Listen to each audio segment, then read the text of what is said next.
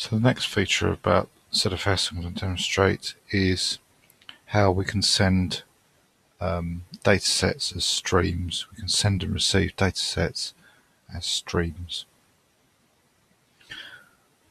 What does this mean? Well, it means that the whole dataset can be sent over a wire, for example, or it can be stored to a file or sent to another block device to be stored as a file, just basically manipulated in any way you want as a stream of data as opposed to an explicit block device.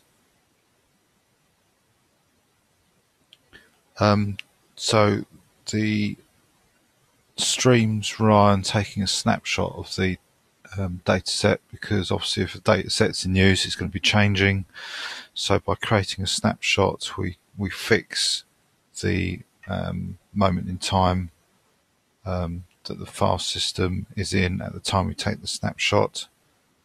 So obviously if it's a file system's in use, you need to ensure that it's stable and static if we take the snapshot. And once we've taken the snapshot, it's quite easy just to send the data to wherever we want to send it to. And for a first example, what I'm going to do is use ZFS, and send is the command to send the stream, specify the pool, the data set, and then the snapshot name that we want to send. And I'm going to send this just to a plain file. So as it comes out, as all Unix commands, to standard out, I'm just going to redirect this to a file, and I'll call it something like test.test.dataset, something like that. Let's call it test-test. So that's now reading in the dataset, and reading in from the dataset and writing it to the file.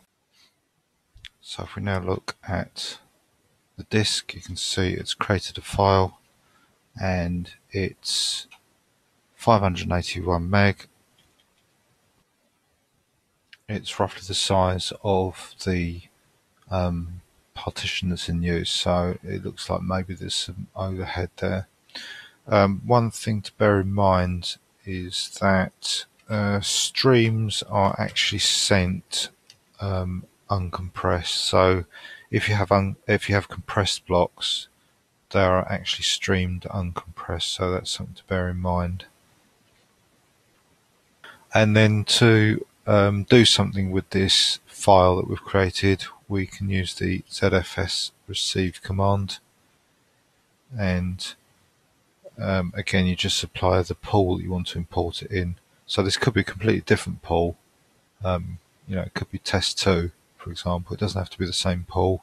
It might even be a pool on a completely different machine, which is probably the main reason you'd use this, to transfer a data set to another system. But you specify the pool and the data set you want to import it to. So I want to call this test2, and you can optionally supply a snapshot. If you don't supply a snapshot, it will just create a snapshot with the name that was used from the time of the snapshot that the stream was created from. So I'll just run that. Might help if I actually send something to the command. So I'll just do cat, the name of the file, and I'll pipe that into ZFS.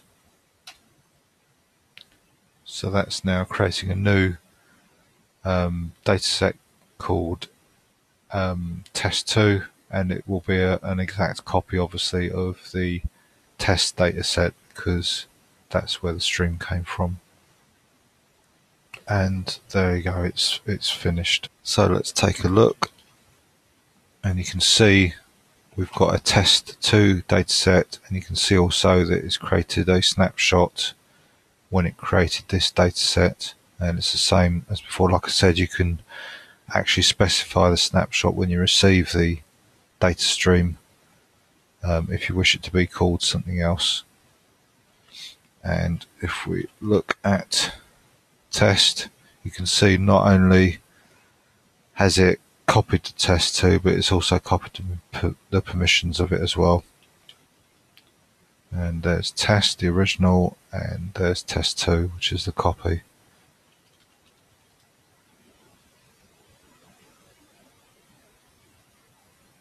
And you can see the actual raw data is the same as well, 539, 539.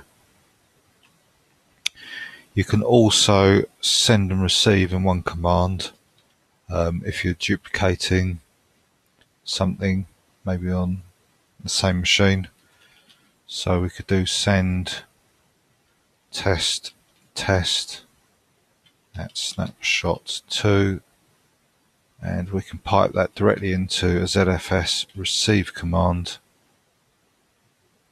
and we can receive test struct test, and I'll rename this one as snap4 just to show that it's a little bit different, and you can name the snapshots as you wish.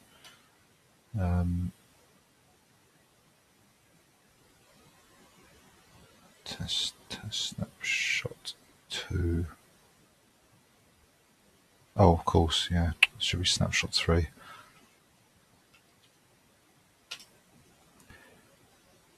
Okay, yeah, I need to specify a new dataset, of course. I'll call this test 3. So this is sending the dataset test and receiving it into test 3 all in one hit. So this might take a little bit longer, being as it's doing reads and writes on the same devices. So I'll just give it a minute or two.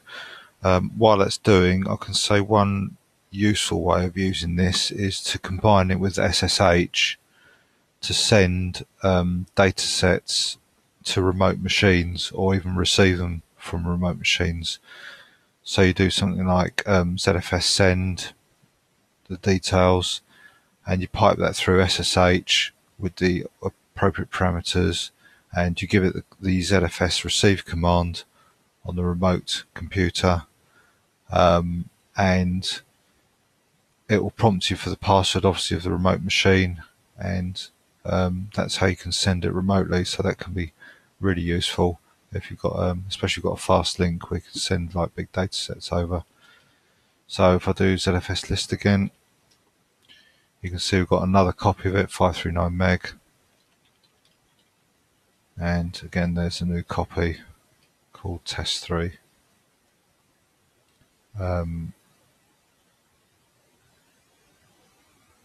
What I'm going to do, I'm going to see if I can actually send this remotely, but within this machine, if you like. So let's do ZFS send. I'll record command. Pipe it through SSH. And I want to do localhost. And I want to receive it as 4. And I won't bother renaming the snapshot this time. So I've never connected to this machine before, so it's prompting me as to, do I really want to connect to it? So I'll just type the password in for root, and although you can't see it, it's actually working. The hard disk light is on. So this should be no slower in theory than the previous copy that I did. So effectively what I'm doing is I'm sending the snapshot from this machine to a remote machine called localhost. Well, of course, you know, localhost is really the same machine that we're on, but this could be a remote machine, and I'm receiving it there on its ZFS system. And obviously this could be a completely different pool, and I might want to call it a completely different data set as well. And that's done.